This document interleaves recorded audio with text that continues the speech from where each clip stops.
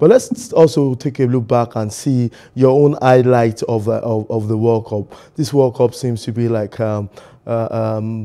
it has really shocked bookmakers and analysis on that. But tell us your own two highlights of this World Cup that will always have a stay in your mind even after the World Cup. And it might be more than two, but let us know what has stuck in your mind, whether it's in terms of organization or whether it's in terms of the play on the field or whether in several other intents, because we know that the World Cup, Qatar 2020, goes beyond the field of play. It has brought the world together. So your own top three highlights of the World Cup.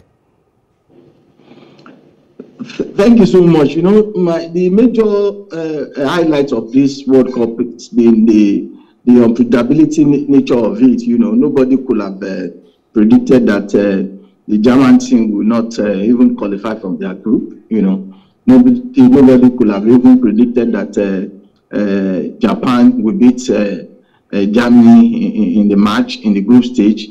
Nobody could also have predicted that Saudi Arabia will beat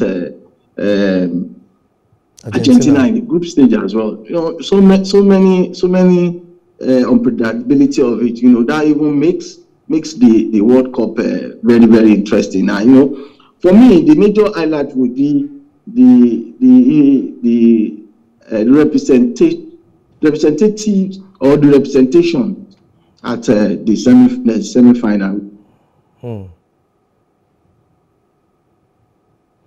I hope we still have... we have two European teams, as a matter of fact, and one South American. You know, for me, it's a reflective of what the World Cup is all about. You know, the World Cup. You know, like I said in the beginning, nobody would have even predicted that an African country would have been in the semi-final, and they had. For me, that's an highlight. You know, again, the opening ceremony. You know. Many analysts have said that the opening ceremony was very colorful, and I tend to agree with them. You know, Qatar has brought to bear their oil money. You know, and for me, they have organized one of the best World Cup that we have ever seen. Let us just leave out all the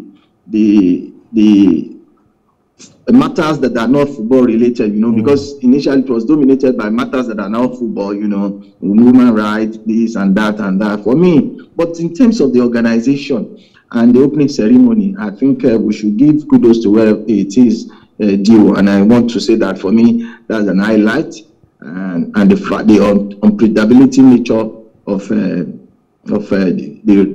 results so far. Okay. Yeah, those are the two highlights that I will. Yeah, definitely. Also, you also reminded of what the Infantino and the president of FIFA said, that let's leave all things that are not relating to football matters away from football. And we saw the success of the first ever World Cup hosted in the Arab world, and it also showcased so much of other cultures beyond what we are always known as the European world.